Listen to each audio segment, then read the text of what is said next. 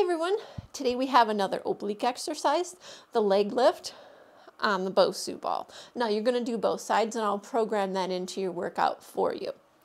So let's go ahead and put our hip right in the middle of the dome, our forearm bent right on our mat, legs nice and long. Now take this other hand and place it in front to help you so you won't wiggle back and forth.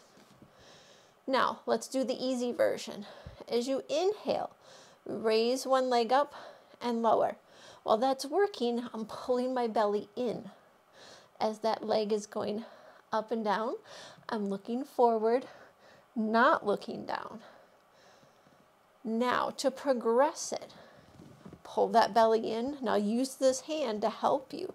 Lift the legs up an inch, lower, lift, and lower. Now you don't have to go very high to make it be effective.